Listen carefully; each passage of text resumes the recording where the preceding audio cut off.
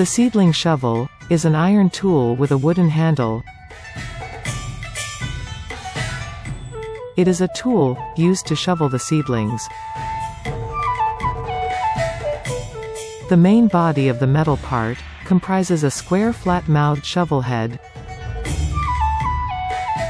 The end of the shovel is attached to a wooden pole.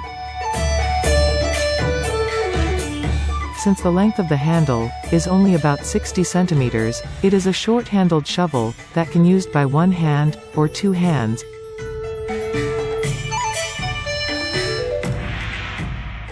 Before the transplanting operation, the farmer goes to the nursery and shovel the seedlings down about 2 centimeters at a close horizontal angle of the shovel. It is then placed on top of the seedling basket, and after the seedlings are shoveled and stored, they are transported to the field. The shovel is an important tool in the planting of seedlings.